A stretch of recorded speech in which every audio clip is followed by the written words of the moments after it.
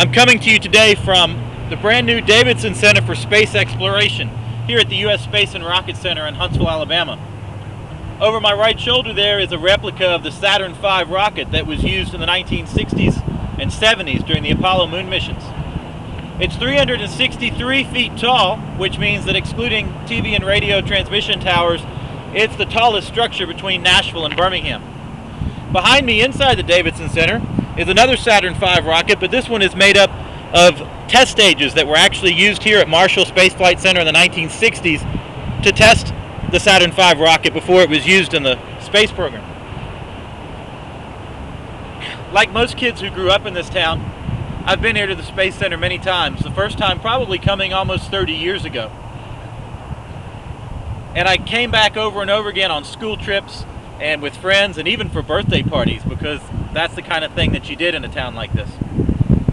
My parents brought me to Marshall Space Flight Center, and they brought me here in 1978 when the Space Shuttle Enterprise, which was the test mock-up vehicle for the Space Shuttle program, came here to Huntsville. And if you are looking at this video today through a link on my blog, you'll see a photograph of me from 1978 standing in front of the Shuttle Enterprise. That experience was very important to me growing up. I hate to use a cliche, but the space program really captured my imagination as a kid.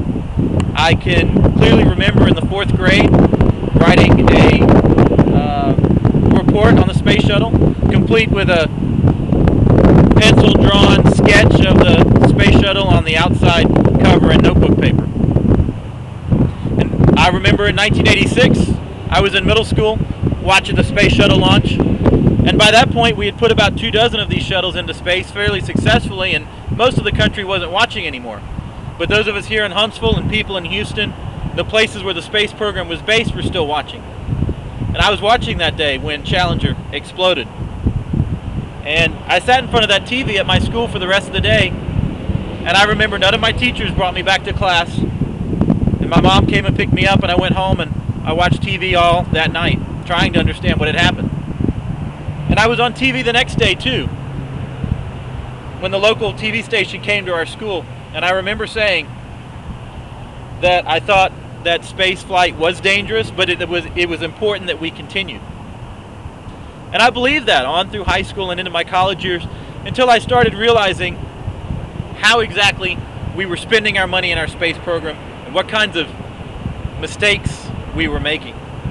Since that time, we've lost another shuttle, and we've lost another crew of brave astronauts. And we've learned some things about NASA and some of the engineers and contractors and some of the decisions that were made that were probably not the best decisions to be made. And now behind me, you can see the $10 million Davidson Center.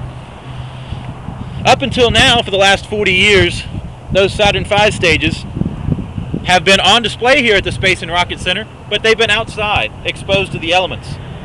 And someone in their wisdom decided that a public-private partnership would be a good idea to put that thing inside. Now, it sure does look nice, and it's a nice display, and it's really interesting when you get to see it up close. But I'm not so sure we couldn't have done better with that $10 million. This is not a big city. We have a lot of people here, but we certainly could have used that money for other things. And when I think about the space program in the 1960s, I believe there's no way we would have gone to the moon without the Soviet Union.